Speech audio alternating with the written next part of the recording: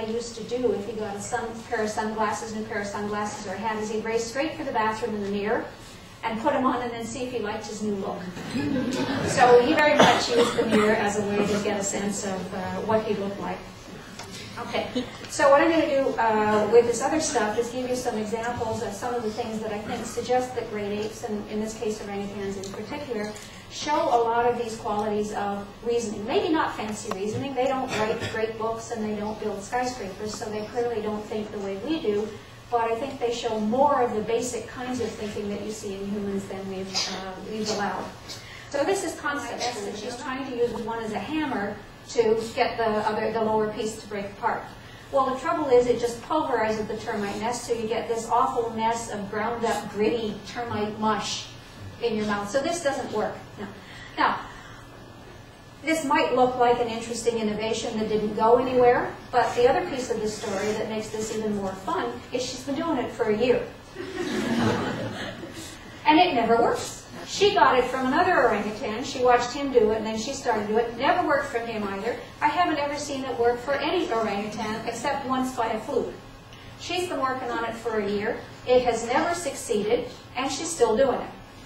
So what she's doing is entirely disregarding all of the information she's getting from the physical world, all of the information that she should be using to tell her what she should do to succeed. She's refusing to pay any attention, and she appears to be operating on the notion that I know this should work, I saw it, and it's going to work. I'm going to stick with my idea, and eventually if I try hard enough, I'll get the right answer out of this.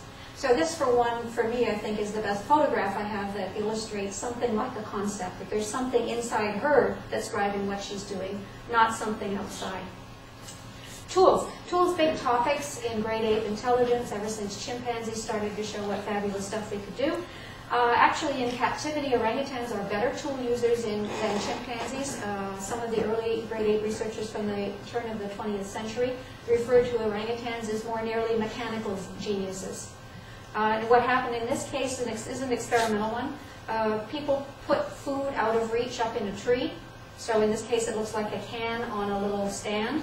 And then left a lot of stuff around the playground that might be used as a tool to help you get the food. So there are some things that are useful, like this can be a ladder, the box can be a ladder, and this stick can be a rake. This piece of cloth isn't probably going to do you much good. So the question is what the orangutans or chimpanzees would do with this stuff, and you can see in this case what the orangutan did is they would have pulled in the box, because the box wouldn't have been positioned there, the box would have been put somewhere else. So the orangutan pulled in the box to make a ladder, and then got a stick to extend their reach to get the food off the top. Chimpanzees can do this too, and it was shown first in chimpanzees, but this is an example of what orangutans can do when you give them the right kind of background.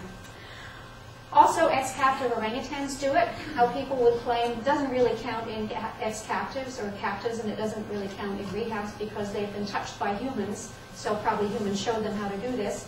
But I just thought I'd show you what free-ranging orangutans can do when there's not somebody trying to train them or show them. They pick it up themselves, even though they have access to the human world. They still came up with it because they were interested. This is an orangutan on the left here, upper left here. She's got a stick. She's going to put it in this hole, which is a keyhole. There's a bar lock, and what she uses it to do is jimmy the bar lock so she can open the storeroom. It's a food room, so of course she wanted to get in. Okay. Here, there's one combing her hair with a comb. This orangutan is hanging a hammock so she can ride in it. Okay. This one at the bottom, I know one person in this room who knows this is. This is Davida brushing her teeth with a proper toothbrush, and she's even got the little mug of water that goes with it. She knew the whole human routine. Okay.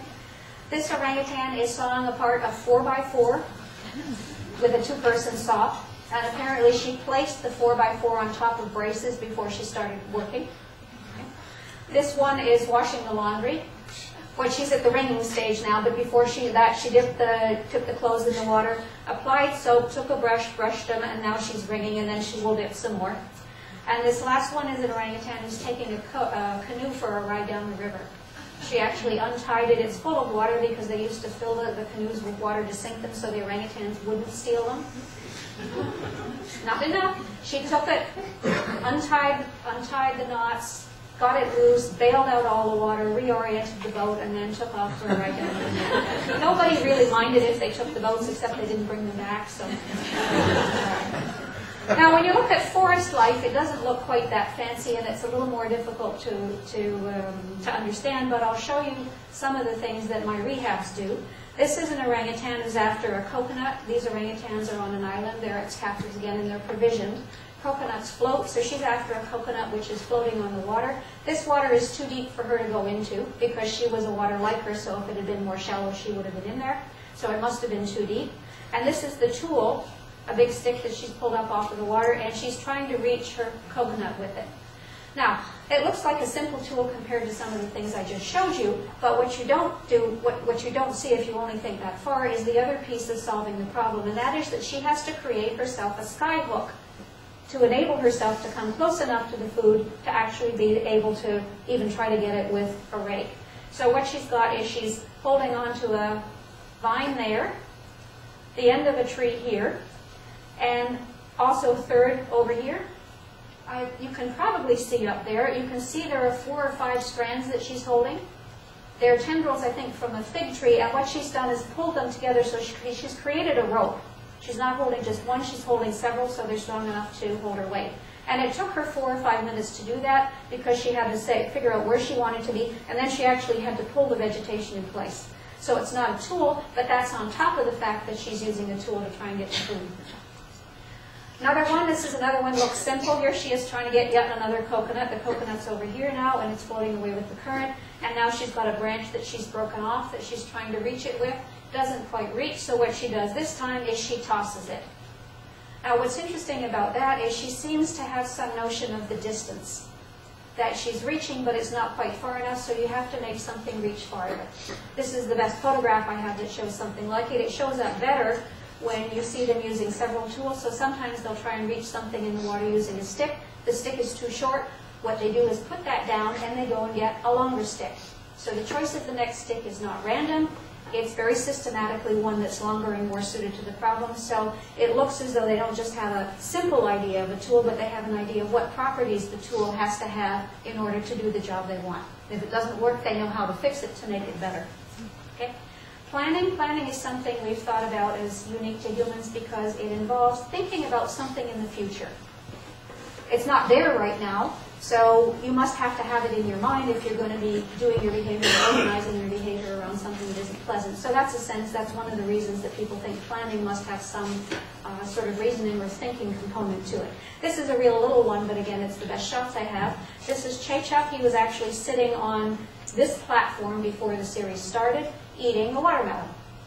Then I guess what he wanted is some water to drink, so he took his watermelon shell, left the platform, walked over to the water, the edge of the water. Here he's carrying his watermelon shell. Walked over to the edge of the water, took a sip, filled up his shell, carried it back to the platform, and then went up and drank with it. So it's a very short plan. It's only a couple of minutes, but he clearly had some objective in mind, set up his behavior in order to achieve it, and it involved going and coming back.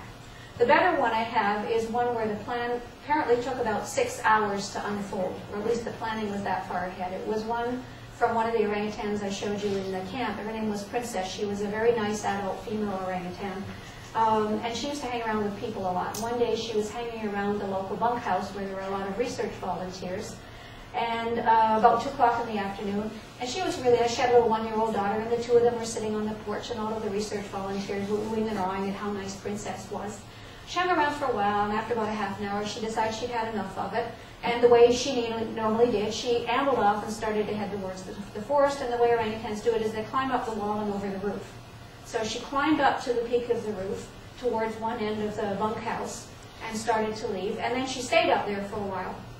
Instead of continuing into the forest, she turned around and came back and sat down on the porch again.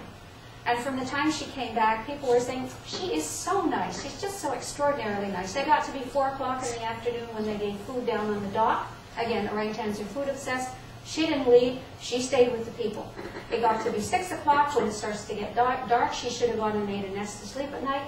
She stayed with the people on the porch. They all went inside to get ready for dinner. She lay down and slept over the threshold of the door. 8 o'clock at night, the dinner bell rings, people go out. There's Princess, still asleep with her 1-year-old baby, sleeping right across the door. So they very carefully step over her, lock the door, and go to